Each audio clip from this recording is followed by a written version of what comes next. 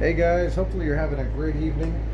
I'm pretty excited. I finally figured out how to use this is a Amana router bit over here, which hopefully you can see me pointing at the router. But I have an Amana router bit that I purchased probably about a month or so ago. And so let me actually explain back up a little bit. So for years now, I've been ripping pieces that are either 1.5 inches, 2 inches, 3 inches by, you name it, sometimes 6 feet long, sometimes 20 inches long. But what happens is let's say for example, I've ripped this wood piece right here. Just make believe that this is connected. And what happens is if this is a 6 foot long board here, and we have this knot right here, and you put any type of stress, usually it'll snap. And so then that board is pretty much finished, because what you needed is a 6 foot board, and now it's like 5'2", you know, which that sucks. So what happens for years, I've been able to, of course, use the 5'2" board for something, but what I really needed was a 6 foot board, and now I have the cutoff here that I've usually just scrapped this piece over there. So what I was trying to look through is if there was a machine that would be able to connect, you know, boards end to end easily, that wouldn't cost a fortune to try and do. Which, like, if you, for example, have ever seen IKEA's furniture, they do a finger joint, which a finger joint gives you a lot of surface area for glue, and it actually looks pretty nice to the eye once you smooth this over. Either you sand it or joint it, whatever you want to do to make it nice. But once you have that connection there with a nice amount of glue, it actually looks really nice. I mean, you can of course see the seam, but that's okay. But I was trying for years to figure out how can I make my little pieces of wood here connected with another piece and make it a solid joint. So for years I tried doing like a half lap. I've tried doing dowels here. The first thing that I had done is this is when I was new to woodworking, is I would make it a butt joint, and that is like super weak. It'll snap on you, you know, pretty quick.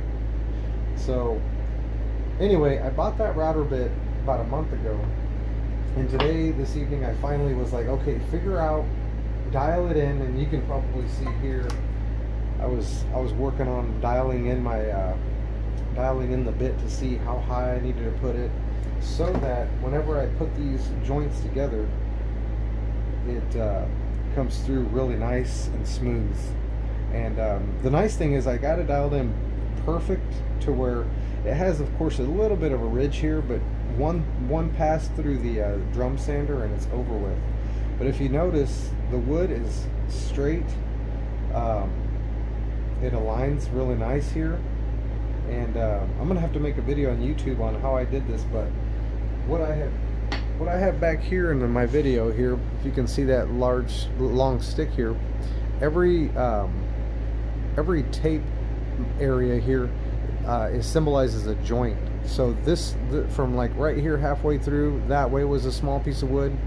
From here this way halfway through the tape was a piece of wood, another piece here to here, and another piece there. So we got 1, 2, 3, 4 pieces of small pieces of wood like this that were finger jointed on the ends, and now they're connected, and it's super solid. And I'm gonna just show you real quick. I did some stress testing on these pieces. Like, for example, I have a sample piece here, and what I had done is, this is about 9 inches here, 9 inches and some change, and then this is 10 and some change. So it's a 20-inch board now, which used to be, I used to have to save these pieces and, you know, do a small jig or something that I could use it. But now you're going to see it's not really straight here. This is just a test piece. But let me just show you how strong that glue connection is now. And using just an F-clamp, And I weigh about 220 pounds, 218 actually, but if I put some stress on this, you see my table's actually bending my particle board. And if that was a butt joint or if it was a dowel joint, it would snap super easily. So I'm putting a lot of stress on that. Another thing is if I put stress on it this way, you'll notice it's super strong, and you can probably see the seam. And actually, let me turn it around so you can see maybe a little bit better on camera here. So now I have the joint right here hanging out. I'm going to put some weight on it. Actually, hold on. Back it up just a little bit here.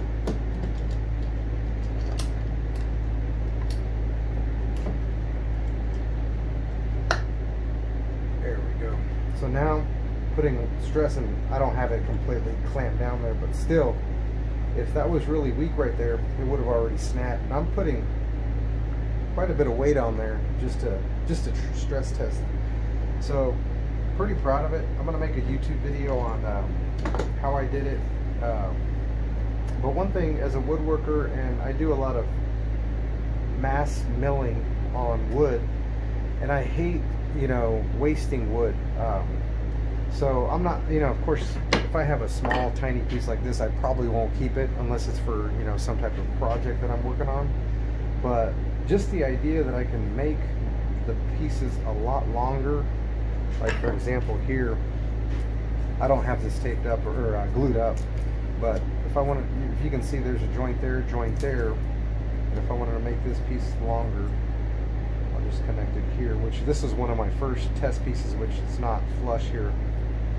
But anyway, you get the idea. I'm really excited about this, and I've watched tons of machines that do this type of joint with like a large number of pieces of wood, and those, I mean, those are probably in the hundreds of thousands for those machines.